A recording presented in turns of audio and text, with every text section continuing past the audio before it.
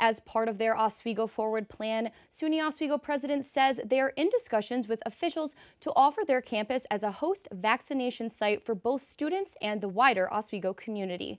Another step towards normalcy, as our Adriana Lowe tells us about SUNY Oswego's fitness center taking the next steps in reopening. From working out in the comfort of your own room to now SUNY Oswego's brand new campus center. This arena will now be transformed into a gym facility within the upcoming weeks.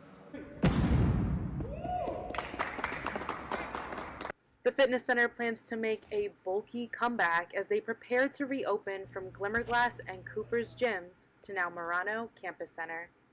I just miss the atmosphere of the school gym where I'm comfortable. I know all my friends. I know exactly where everything is. I'm so excited to get back in there and to start lifting some weights. Staff at the fitness center got to get their workout in this week by moving equipment into Murano. For some, this has been their first time returning back to work since the beginning of the pandemic. When everything was moved virtually, essentially it did become much harder.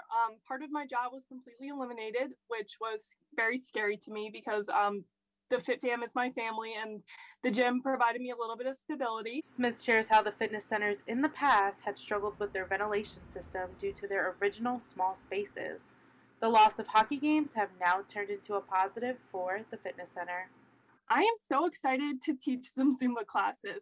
I miss dancing. I just miss the atmosphere of the Fit Fam. You know, we have our own little community of everybody who goes to the gym, and we miss everybody.